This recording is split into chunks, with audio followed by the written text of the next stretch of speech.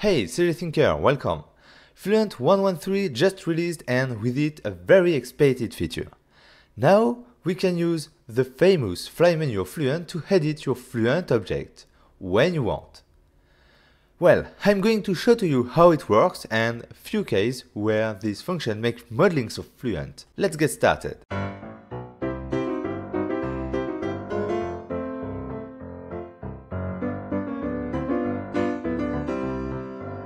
First thing you need to know to can use this function. You must uncheck this option in preferences. Why? Because Fluent uses a template of modifier stack, so uncheck it to keep a good stack. Now we create an object with Fluent and add few bevels.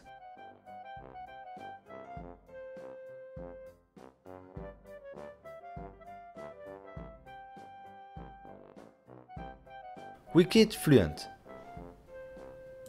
OK, select the object and call the pie menu. Click on Edit. At this moment, I'm back to the usual Fluent environment. Hold the left click to display the fly menu and everything works as usual. In my opinion and experiences, the case where the edit function is the most used is after a slice operation. Just 3 examples. This first example is the same as in the teaser.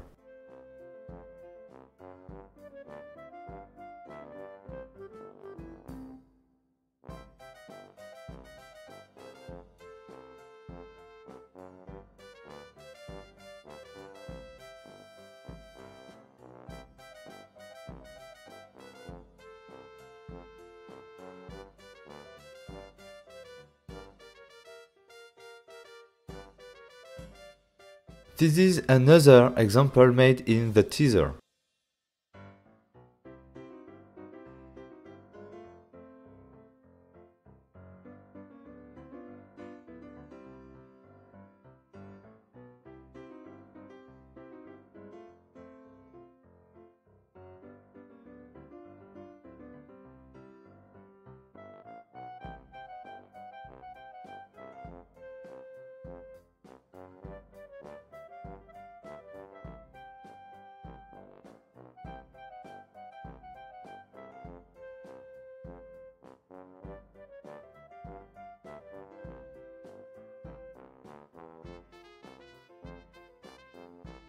In this last example, I show to you how I make the lighting part of my model.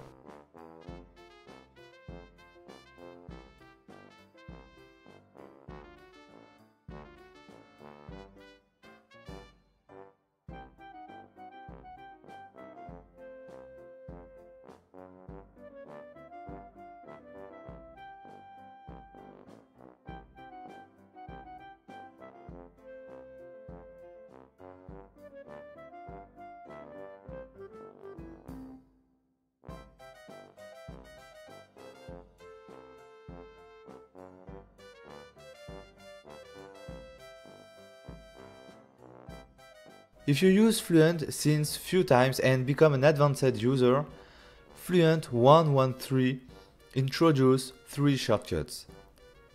113, 3 shortcuts. Okay, one to cut, another to slice, and the last one to edit. Shortcuts avoid the pie menu and allow us to faster work. Like it, Fluent follow your skill progression. It was a quick and focused video. I hope it helped you. Other video will come, so subscribe to don't miss Blender tutorial and other Fluent topics. See you soon. Bye bye.